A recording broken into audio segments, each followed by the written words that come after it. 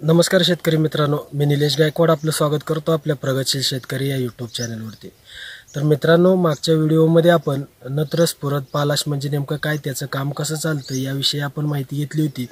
तर आजच्या या व्हिडिओमध्ये आपण दुय्यम अन्नद्रव्याविषयी माहिती घेणार आहोत। या दुय्यम अन्नद्रव्यामध्ये कॅल्शियम, मॅग्नेशियम आणि सल्फर हे घटक येतात। या घटकांची माहिती आज आपण आपल्या व्हिडिओमध्ये बघणार आहोत। चला तर मग सुरू करूया।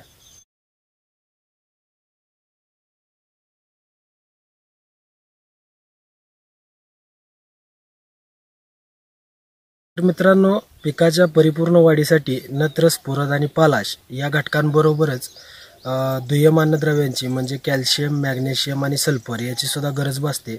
या तीन घटकांपैकी गंधक आणि कॅल्शियम हे आपल्या जमिनीची रासायनिक परिस्थिती बदलण्यासाठी उपयोगी ठरतात।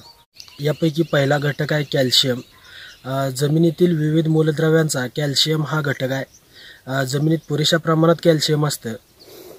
पेशी विभाजन आणि पेशी लांब होण्यासाठी कॅल्शियम अत्यंत गरजेचं असतं। पेशी भित्तिका परिपूर्ण तयार होण्यासाठी सुद्धा कॅल्शियम आवश्यक असतं। नायट्रेटच्या शोषणात आणि त्याच्या वापरात सुद्धा कॅल्शियम गरजेचं असतं।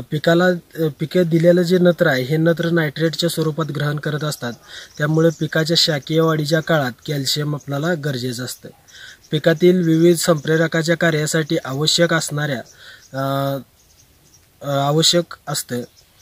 शर्करा तयार होऊन त्याच्या वापरासाठी हे कॅल्शियम गरजेचं असतं।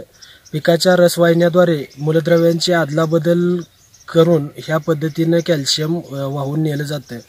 कॅल्शियम हे लिग्निनच्या कणाला चिकटतं आणि त्यानंतर ते समान अशा मॅग्नेशियम, सोडियम आणि पालाश किंवा अमोनिकल आयनच्या बदल्यात कॅल्शियमचं एक्सचेंज हे होत असतं।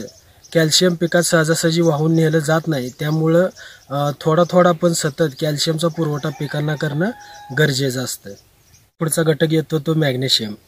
पिकाच्या चयापचय प्रक्रियेत मॅग्नेशियम फार महत्त्वाची भूमिका पार पाडत असतं। सूर्याच्या ऊर्जेपासून शक्तिशाली मूलद्रव्यांची निर्मिती आणि हरितलवकामध्ये होत असते आणि त्यावर प्रक्रिया करून शर्करा आणि प्रथिनाची निर्मिती केली जाते। हे सर्व करण्यासाठी पिकाच्या वाढीसाठी अत्यावश्यक अन्नद्रव्य तयार होण्यासाठी मॅग्नेशियम गरजेचं असतं। प्रकाश संश्लेषणासाठी उपयुक्त कार्बन डायऑक्साईडचे स्थिरीकरण करण्यासाठी सुद्धा मॅग्नेशियम गरजेचं असतं। मॅग्नेशियम प्रथिनांची निर्मिती करतं। मॅग्नेशियम हरितलवकांची निर्मिती करतं। पिकाच्या अन्नवाहिन्यांमध्ये अन्नद्रव्य लोड करण्याचं काम किंवा अन्नवहनाचं काम हे मॅग्नेशियम करत असतं। प्रकाश संश्लेषण क्रियेत अत्यंत महत्त्वाच्या अशा घटकाचं ॲक्टिव्हेशन करण्याचं काम हे मॅग्नेशियमच्या मार्फत होत असतं। ज्या ठिकाणी पीक संगोपनासाठी फक्त नत्र, स्फुरद आणि पालाशयुक्त खताचा वापर केला जातो अशा जमिनीमध्ये मॅग्नेशियमची कमतरता आपल्याला जाणवून येते। आपणास एक गोष्ट माहिती पाहिजे की मॅग्नेशियमची कमतरता ही पानावर दिसण्या अगोदर पिकाच्या मुळाची आणि शेंड्याची लक्षणीयरित्या वाढ कमी झालेली आपल्याला दिसून येते। यानंतर पुढचा घटक येतो तो सल्फर। पिकाच्या वाढीसाठी आवश्यक अन्नद्रव्य सल्फरचा पुरवठा करणारे सेंद्रिय पदार्थ जे आहेत हे सेंद्रिय पदार्थ मुख्य करून आपल्या जमिनीच्या वरच्या थरात असतात।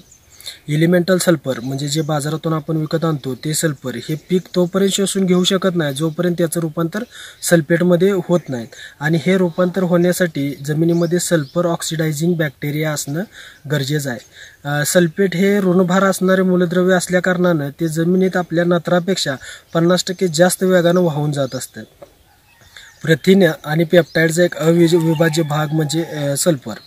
नत्राचे रूपांतर प्रथिनात करण्यासाठी हे सल्फर उपयुक्त असतं। हरितलवक निर्मितीत संप्रेरक म्हणून सल्फर काम करतं।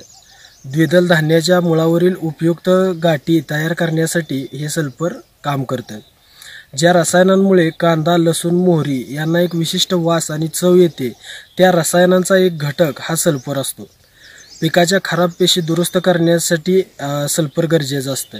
जमिनीचा सामू हा जर कमी करायचा असेल तर त्यात सल्फर घालणं गरजेचं असतं। जे सल्फर एलिमेंटल सल्फर किंवा सल्फ्युरिक ॲसिडमधून मिळत असतं। यापैकी एलिमेंटल सल्फर याचा वापर करणं हा सुरक्षित आणि स्वस्त देखील आहे। अशा प्रकारे आज आपण दुय्यम अन्नद्रव्यामध्ये कॅल्शियम, मॅग्नेशियम आणि सल्फर या घटकांची माहिती घेतली आहे। ही माहिती जर आपल्याला आवडली असेल तर ही माहिती लाईक करा आणि शेअर करून इतरांपर्यंत पोहोचवा आणि अशाच पद्धतीनं आमच्या चॅनलला लाईक करा, शेअर करा, सबस्क्राईब करा। धन्यवाद।